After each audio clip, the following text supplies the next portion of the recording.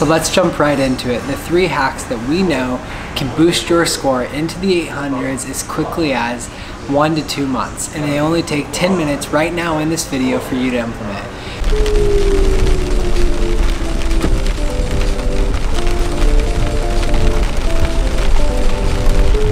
Take the next right onto Molyneux Avenue.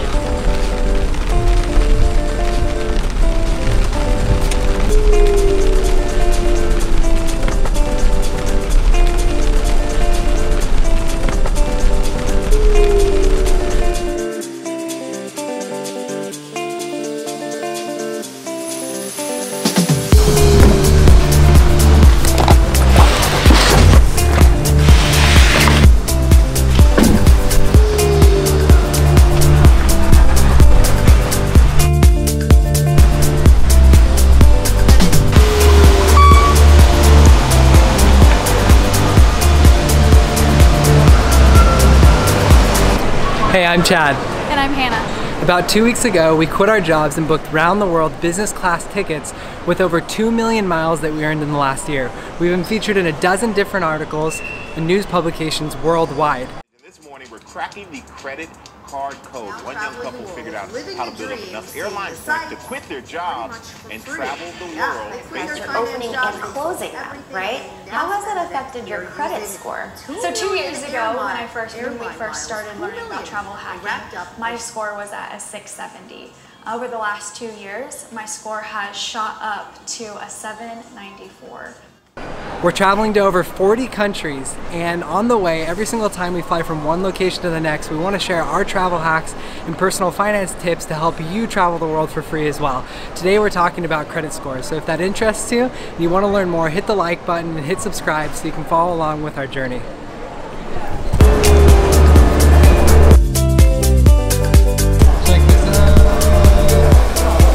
Alright, we're probably like really annoying, but honestly we've never flown business before. This is special. It's very special. You don't have to wait in the line, which we're going to show you right now. Oh yeah, this is all we got.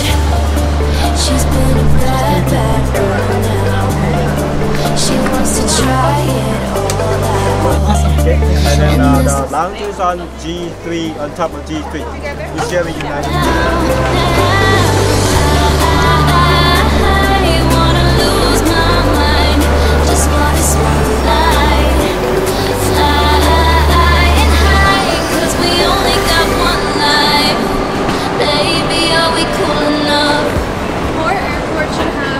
That you can empty your water bottles out by security.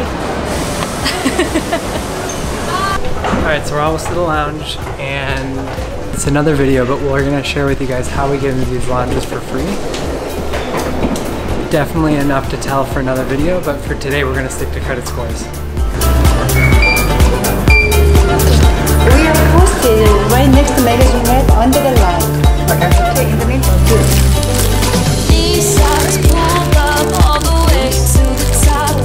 Alright, so we're gonna get to the credit scores, promised, but it's gonna take about 30 seconds because first we want to go get some food. There's a buffet. There's a buffet and we're a bit hungry, so first food, then we're gonna explain the 3 secret hacks to you guys.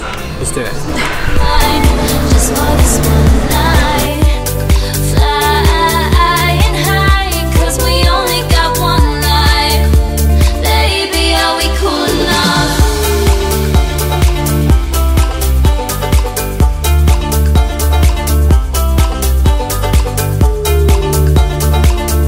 So again, if you're new to this channel and want to learn how we fly for free around the world so that you can do the same, hit subscribe. We'd love to have you join our journey and participate in the travel day tidbits that we share when we're traveling from one country to the next. We'll be traveling to over 40 countries, so there's a lot of secrets and hacks that we're going to share with you over this time. So let's jump right into it. The 3 hacks that we know can boost your score into the 800s as quickly as 1 to 2 months, and they only take 10 minutes right now in this video for you to implement. Before we jump into it, let's actually discuss what a credit score is and how it's used. A credit score is used by lending agencies here in the United States and around the world with different credit scores to determine your eligibility for loans or credit cards. And so what these lending agencies will do is they'll look at your credit score, which is a range of anywhere from a 300 to 850, and determine how likely you are or how responsible you are to pay back any debts that you have to that lending agency.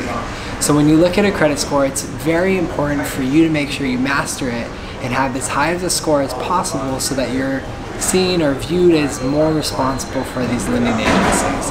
So with that in mind, let's jump into exactly how you today, during this video, can boost your score to an 800 before the end of the video. We know these tips have worked because we've tried them on my own score. My score when we started doing this was a 670 and now it is a 795, so it works. And it's important because if you want to travel like us, you need a high score to get the best credit cards. Alright, tip number 1 is called piggybacking. The way piggybacking works is you become an authorized user on someone else's account that they've had for a long time. Let's say your dad has had a credit card for the last 10 years and he puts you as an authorized user on that card, meaning you don't own the rights to that card, but you are authorized to use that card under his name. What that does for you is you would then assume all of the credit history of that account. So if he's had it for 10 years, you now have a credit history of 10 years. If he's made 100 payments on time, you have 100 payments on time.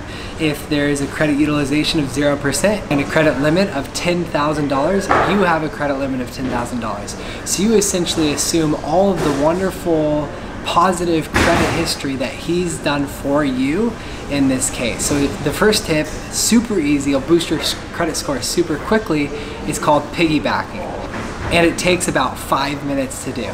So if you want to implement this one, give your dad a call or give your friend a call, your mom, your aunt, whoever it is that may be willing to do this for you, and see if they're able to put you as an authorized user on their account. The most common question we get when we recommend piggybacking is from the owner saying, is this going to negatively affect me by putting my son or by putting you on their credit account? And the answer to that is no, it won't affect them negatively. The only thing that they are liable for in this case is anything you purchase. So if they're gonna give you that credit card or put you on that mortgage and you go out and you spend a ton of money on that credit card, they are liable and responsible for paying that off. But if you don't spend any money and they essentially just put your credit card away and they've used the credit card account as a way to facilitate a higher credit score for you, then they're good. They're not going to see any negative effects, and they've only really helped you boost your credit score by passing along all of the wonderful benefits and credit history that they've done on that account for 10 years or however long the period was for it. So if you're going to look to implement this first step or this first tip called piggybacking, there are a few things that you should look for in the account that you hopefully become an authorized user on. The first thing is credit length. So you want to look at that account and hopefully the credit length is somewhere above 5 years. If it's 3+, that's good, but try to aim for the higher the better. The second thing you want to worry about is, has that person ever missed a payment on that credit account? If they have, it could actually be detrimental to your credit score. If they haven't missed a payment, this is actually really good. The second thing you should check for, have they missed any payments?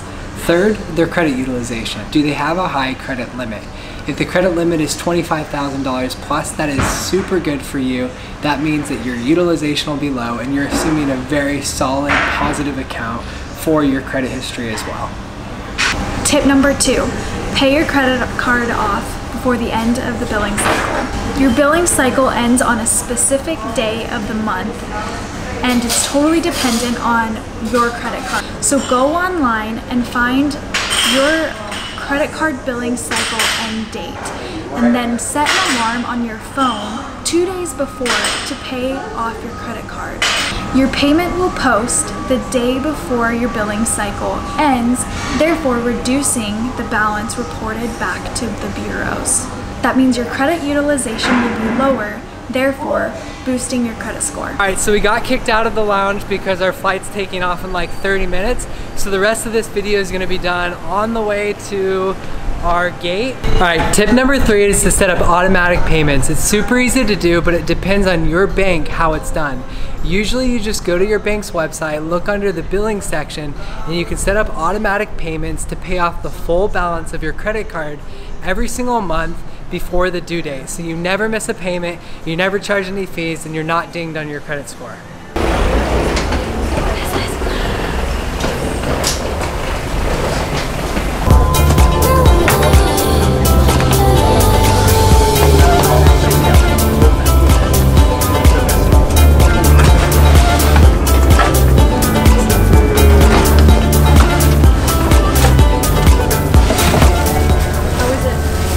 Good. It's definitely a lot more room than the economy was. No, seriously. But we wanna try it all out. And do we? Alright, I'm like super blown away we're doing this. It's like so much different than anything we've ever experienced. So we get these comforts. Also what? We get these like big blankets and like look at how big these pillows are. And You can tell we're not used to it.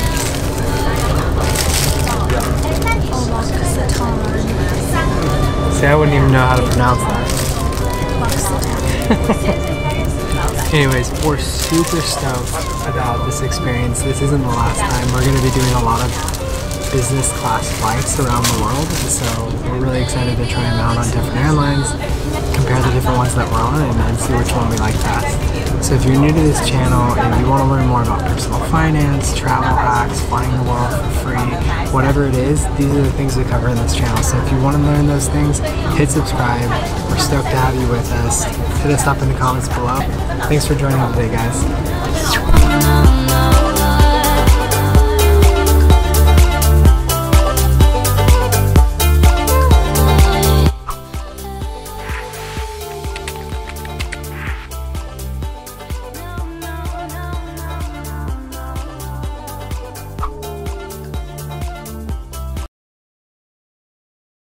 Today, we're halfway to Tokyo. We just flew to Beijing.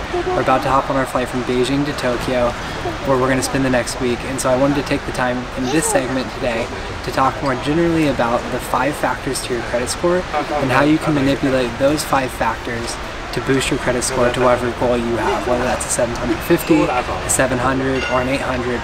We'll jump into it in this discussion today.